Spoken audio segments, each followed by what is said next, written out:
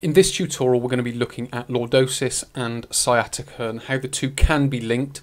It doesn't mean it is linked, but I have, when I've done my online lower back pain consultations, I have had people who have had lordosis that it's influencing. I wouldn't say it's necessarily causing, but it's certainly influencing, playing its part in sciatica. So what we're going to look at is we'll work through these 4 points. So lordosis, the anatomy that's involved, the sciatic nerve, and then talk about some things that you can do as well. Now we've magnified the lumbar spine. So you can see here, this is where we've magnified. So we've got, this is now a normal curve. And obviously this is the normal curve. And you can see you've got sort of space between these spinous processes here, so on and so forth. But the important bit, you've got the spinal cord, which goes down through the centre of the spine. And then what you have are these intervertebral foramen. So these are basically the spaces where the nerve roots come out. So we're specifically talking more about this one here and this one here. So when we get the lordotic curve, or the exaggerated curve, and we get the condition we know as lordosis, these intervertebral foramen, they close. So this gap gets smaller, and this can irritate the nerve. Now, this doesn't mean that it is happening, but what I'm saying is that it can happen. Now, if you have lordosis and you experience sciatic symptoms, it still may not be this. It still could be something else driving it. But what I'm doing is I'm sort of talking very specifically that it is, and this is in some respects part of the mechanism for it. So you've got these intervertebral foramen, they close. So this space where the nerve comes, where the sciatic nerve or a branch of the sciatic nerve comes out and feeds the sciatic nerve down the back of the leg and sort of joins in like so, that becomes closed, and these sort of nerve roots here, they can become irritated. So a part of the solution to this is opening out that space. So this is something that we need to sort of focus on when we're understanding the lower back pain, understanding the lordosis, and understanding the sciatica that's being experienced.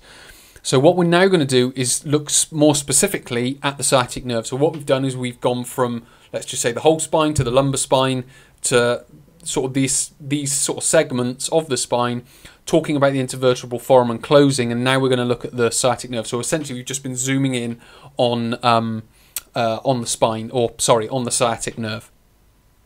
What this slide is showing are the segments of the spine which the sciatic nerve comes from. So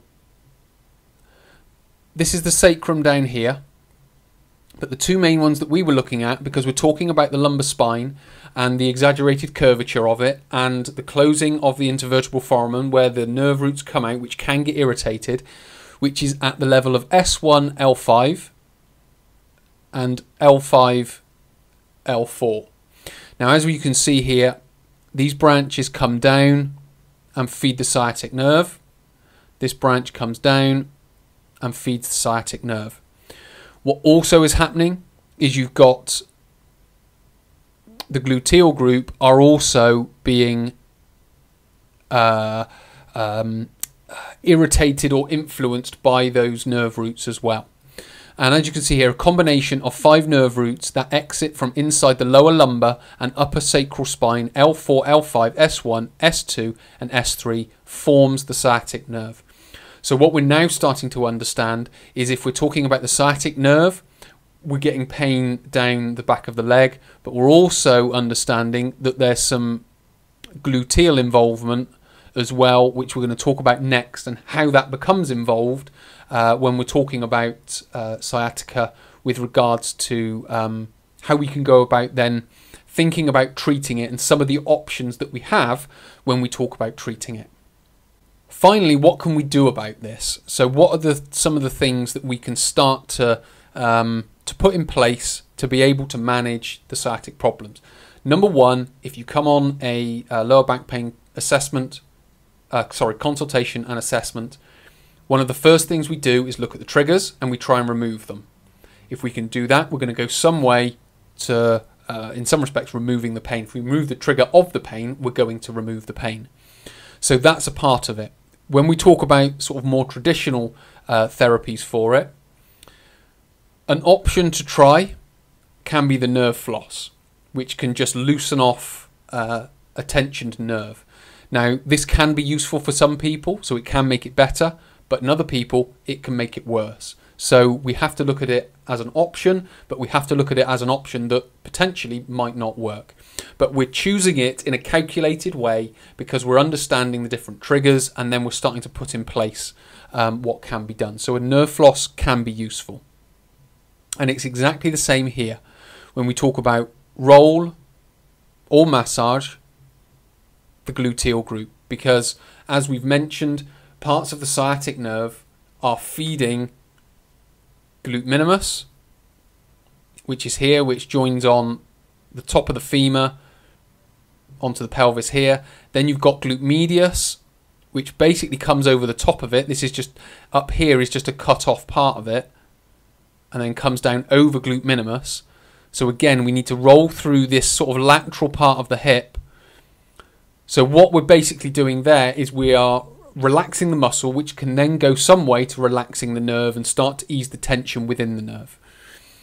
And then finally, to start managing the lordosis, we would then start to go about stretching the hip flexors, so psoas, rectus femoris, TFL as well, and potentially as well the adductors as well. So we would stretch all of that off. So we're just trying to stretch the hip flexors to manage the lordosis, and then we're trying to roll or massage the gluteal group to calm down the nerve. We don't want to stretch the gluteal group because that can potentially trigger more tension in the nerve, which again then can trigger the sciatic symptoms. So that's a brief overview of lordosis and sciatica and some things you can start doing for it. If you do want help with that, you can come on the lower back pain online consultation and assessment, which includes going through this, looking at your triggers, and then putting a plan in place to overcome it, with 2 weeks of support after the plan, so you can then still have access to me to help treat the problem and understand any questions and queries that you may have about the plan that's been put in place. So many thanks for watching. My name is Chris from Chris Behold Training. I look forward to speaking to you in the next tutorial.